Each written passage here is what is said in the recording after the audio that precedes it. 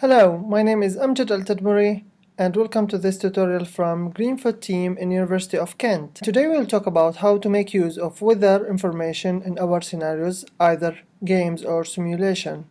A lot of aspects being mentioned today is introduced in Greenfoot version 2.4, so if you have an earlier version, please upgrade. When I open Greenfoot, I'll find Create or Open a Scenario message appears in the middle. So I'll go to Scenario menu and then press New. A new scenario dialog will be open, so I have to write a new name, let's say Test Weather. Create. A new scenario will be open with just two classes, the world and actor classes. I have to create a new world class, let's say new subclass, anything. The background, let's say board, B.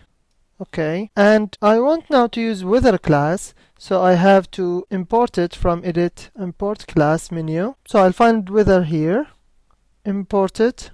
It will say to me Greenfoot has to be restarted for this project to work properly. So I have to say OK, otherwise I'll press cancel. But when I finish my other classes, I have to restart Greenfoot anyway. So let's say OK. Greenfoot will be restarted to guarantee that the libraries needed will be bring into your scenario. So I have to create an actor here. Let's name it anything. Put any image. Let's say castle, and name is as castle.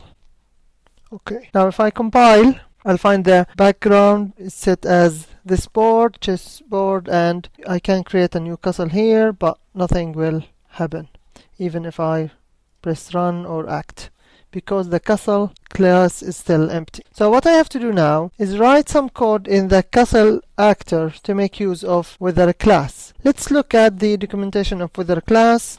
First, I open weather class in documentation mode, and I'll find that constructor either without any parameter or with country and city as string. Now if I pass no parameters to the weather constructor, that means it will get your IP address and will get the information about your local weather. So if you have any scenario, each different user will use your scenario. If you put this constructor, will give him or her the local information for them. You can see that it also provides the get city, get country.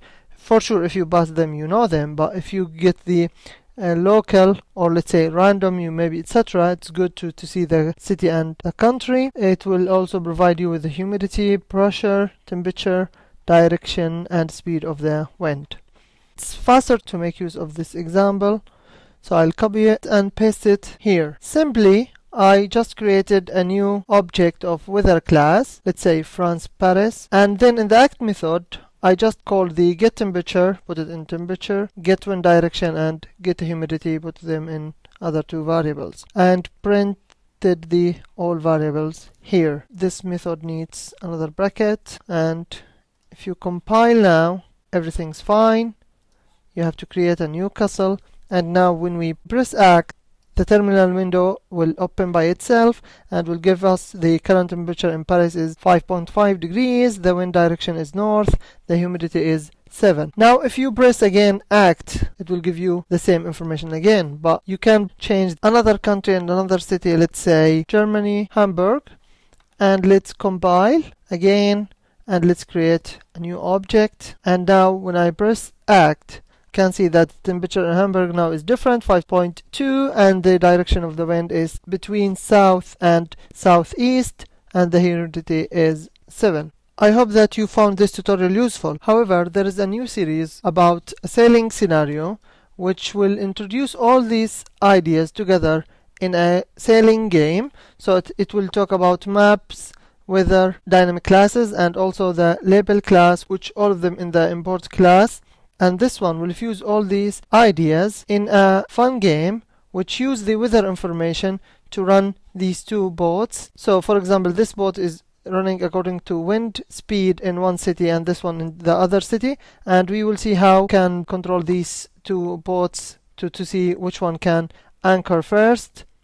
The winner is the German boat because it came to the anchor area before the French one. You can notice how both boats sail only in the water. Thank you for listening.